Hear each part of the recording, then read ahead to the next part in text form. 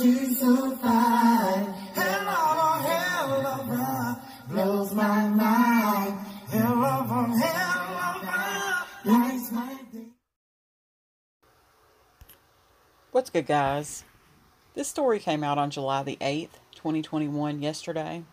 I want to thank my subscriber, Level Eyes to See, for sending it to me. Illinois black woman was pinned down by police, forced to strip naked in front of male officers. The McDonough County Sheriff's Office in Illinois is under fire after a 31-year-old black woman was pinned down inside a jail cell and stripped naked in front of male officers. According to Vice News, Ariel Harrison is a mother of 3 who is partially blind. She was driving from a liquor store in Macomb County back in October of 2019 and was pulled over by officers for allegedly driving recklessly. Ariel Harrison was also accused of driving under the influence, but Harrison said she wasn't drinking at the time and didn't know the reason for the arrest. She was then placed into a police car, uncuffed. When they pulled me over, they didn't really explain to me. They just pulled me out of my car, Ariel Harrison reportedly explained to Vice News. Ariel Harrison recalled that her alcohol level was never tested and that she was tased a number of times before being taken to McDonough County Jail. A video obtained of the incident shows 2 corrections officers and a sheriff pointing a taser at her and forcibly removing her clothes after she allegedly refused to remove them herself. Ariel Harrison repeatedly asked for privacy, according to the report, and expressed fears of being sexually assaulted. I told her that it's not right, that he wasn't supposed to be there while I changed, Ariel Harrison said, referring to the female officer. She told me, well, he's here with me. Basically, she didn't really care. I felt that she violated my rights.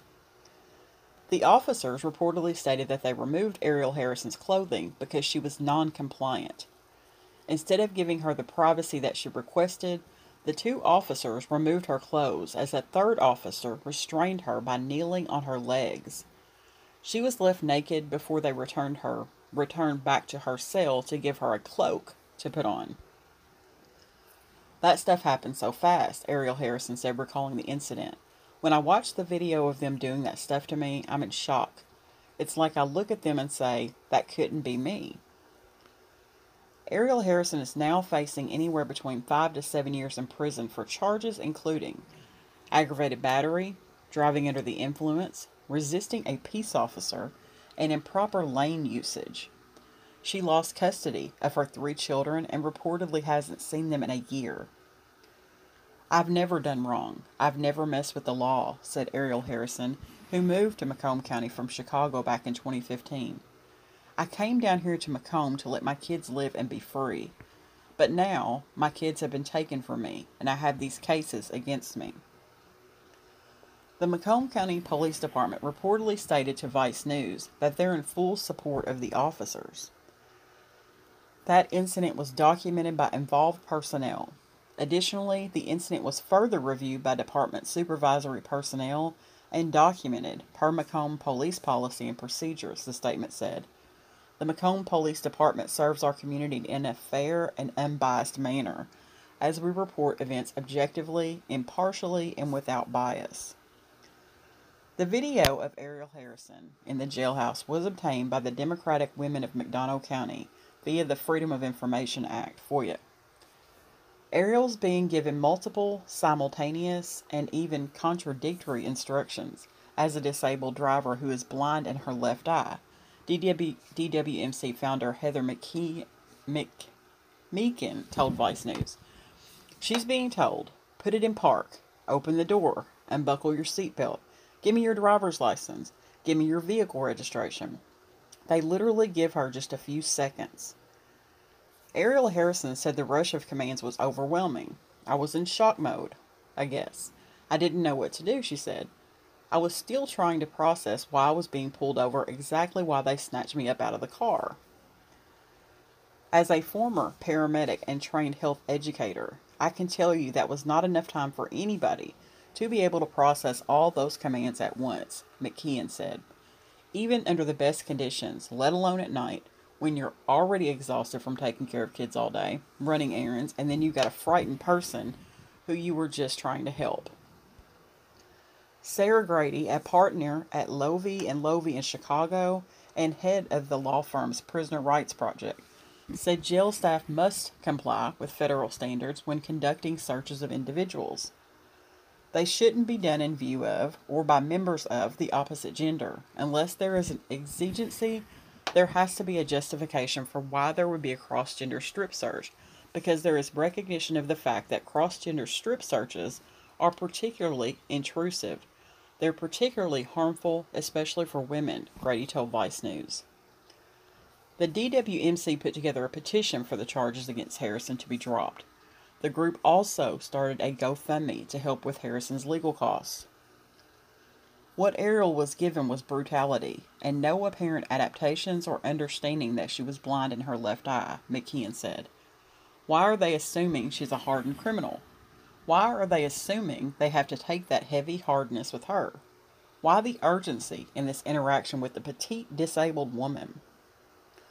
Reportedly, she was found guilty by a judge of all charges during a bench trial. Ariel Harrison is being sentenced on August the 10th. Now, this video comes from the DWMC. I'm going to go ahead and play it.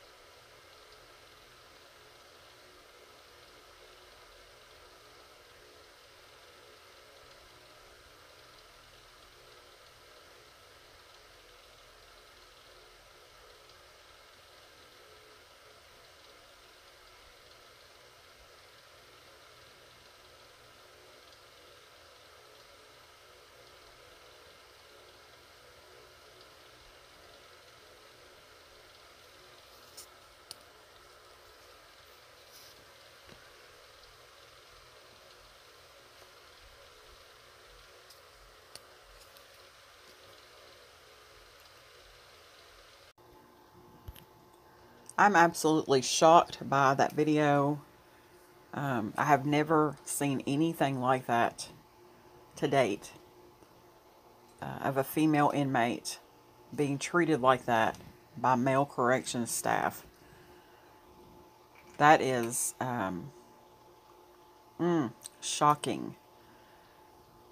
I'm going to also post the GoFundMe and the petition in the description box so that people can go and check those out as well. This case is an absolute shame, and I hope that this brings some awareness to it. It's terrible that she has lost her children behind this. Now she's facing charges behind all of this, that she's disabled, and they treated her like that in the jail is absolutely ridiculous. I'm going to end the story on that note. Thanks for watching, guys.